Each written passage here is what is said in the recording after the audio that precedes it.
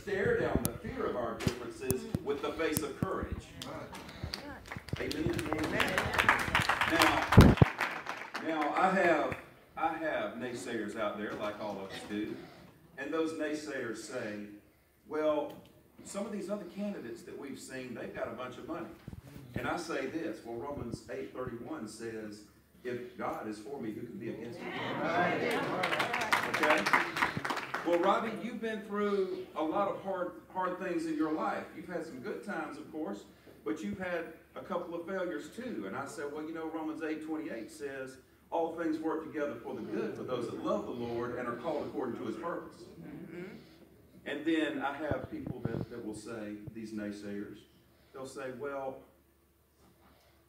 you're a lot smaller than President Trump. I said, yeah, he weighs more than me.